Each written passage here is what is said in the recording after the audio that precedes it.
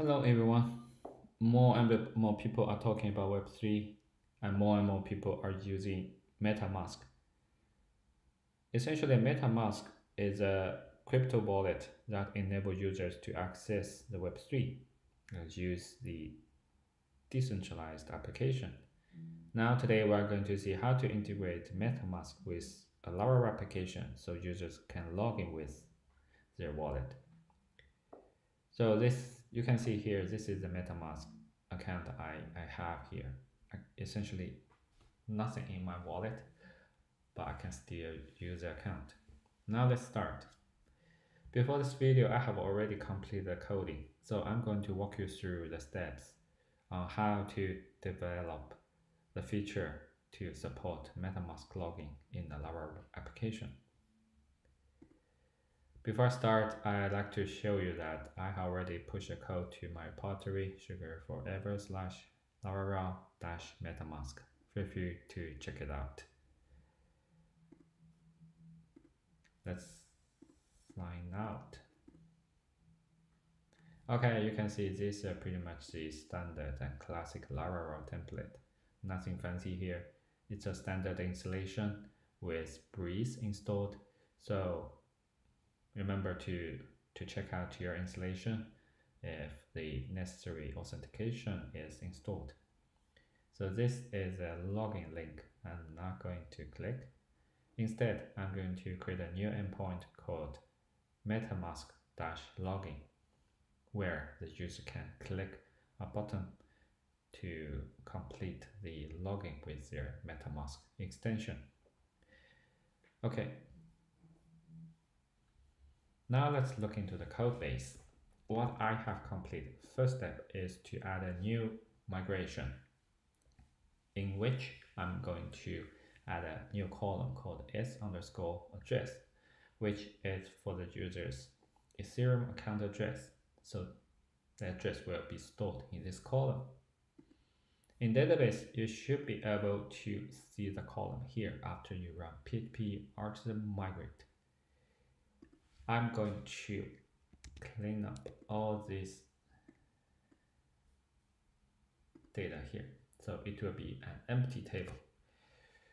I will show you how to sign in. After a successful migration, we need to install Web3 dependency by npm install web3. So this is a dependency where we are going to add in the package.json. So this is a front end or client side dependency web3. The next step is go to app.js in resources/js. Here we are going to import web3 component. The rest of the JS code will be covered shortly. Now let's go to the server side or backend. In web3.php, I added two new endpoints, a get request /s/signature and a post request /s/authenticate. They are implemented in Web3 auth controller class with signature and authenticate functions. These are two steps or the features that the server side or backend need to support. Let's look into signature. Here, when the user is going to log in on the web application, the client side will send a request to fetch the message for signing. So this message should be unique to the user. So we need to generate some nouns or random string. So we are using the random function to generate a code and put in the session with key login nouns and generate a signature message. The message is something like this. You are going to sign in with us with a nouns. So this is unique signature message. Okay, this message is returned to the client side. The client side will sign the message and send back the signature and their Ethereum account address.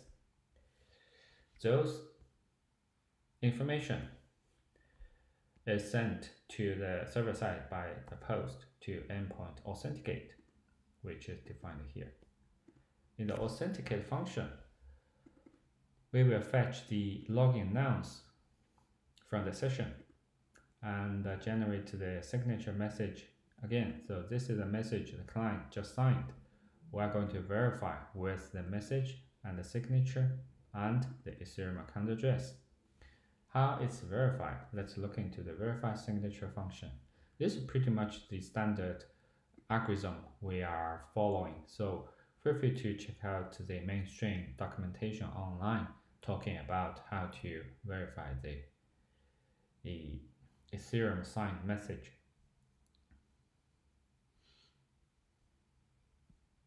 Okay, once it's verified, as you can see here, with any error, it will throw some exception. So once it's returned, we assume that this is a successful authentication. Now it's time for us to create the user for a new account or use the existing user to log in. So we are looking for the first user with this Ethereum account address. If it's found, we get the first user and log in with it. Otherwise, we create a new user with the Ethereum account address. The address will be used for name, email. Both of these two columns are generated by the server side. And we'll generate a random password. At last, we fill the account address in s_address column, which we created earlier. Okay, then we can log in the user and remove the login nouns from the session and complete the verification and authentication. So in a successful authentication, a positive or 200 HTTP response will be returned to the client side. Okay, so these are the server-side implementations. Now let's come back to the client side. Before we finish the backend, I need to mention here, you can see here we use two classes, KCOC and the EC. They are from two dependency we installed in the composer.json. These guys, KCOC and the elliptic PHP, these two packages need to be installed by composer require. So once it's installed, we are good. Okay, this is the backend of server side. Now let's come back to app.js. We need to register the login button click handler. What the handler does is as follows. Firstly, we need to check if the Ethereum object exists. Once we install the Metamask extension, we should be able to have this object. And then we need to create an object Web3. So you can see here I'm fetching 3 attributes. This is I'm going to show you here. So this is a login page template. It's a single button page with text login with Metamask and 3 attributes: signature URL, authenticate URL, and redirect URL. These URLs are used by the client side to fetch the signature message, to post the authenticate request, and based on a successful authentication, redirect the web page to the correct or expected destination. In my case, it's a dashboard. So in the app.js, we got these 3 URLs. Now it's time to fetch the signature message by a GET request and get the Ethereum account address from this function, request accounts. Now we have the message address. We use the Web3 object to sign the message with the address. So we have the signature. Okay, it's time to post to the authenticate endpoint with the address and signature. With a successful authentication, we can redirect the web page to the destination In my case, it's a dashboard. Okay, that's pretty much it. Now let's come back here. It's called the Metamask Login, right? You can see here, login with Metamask. Now you can see the message, you are going to sign in with us. This is the nums, the random string. We sign the message, send it back to the server side in the post request.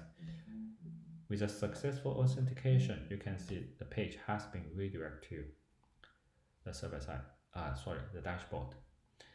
As we are using the account address as username, so this is why you see here, this is the address. It should be okay in some decentralized application. Once you sign in or log in with your Metamask or the crypto wallet, you also see the name with the account address. If we refresh the page, it's still the same.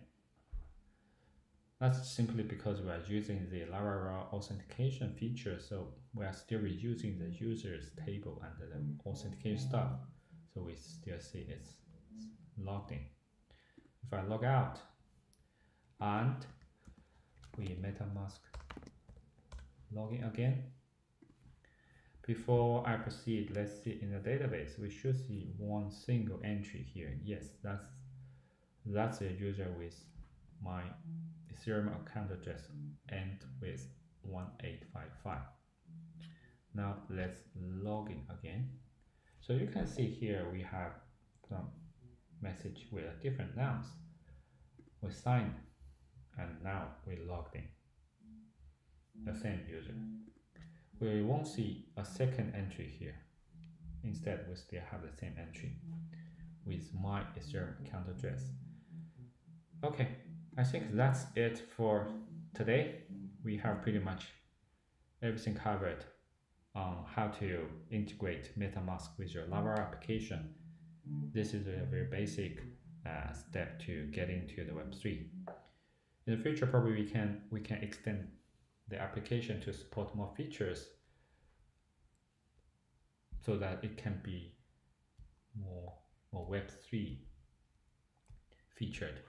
Okay, that's it for today. Thanks for watching. If you feel it's useful, remember to thumbs up and subscribe to the channel. Thanks again. See you next time. Bye bye.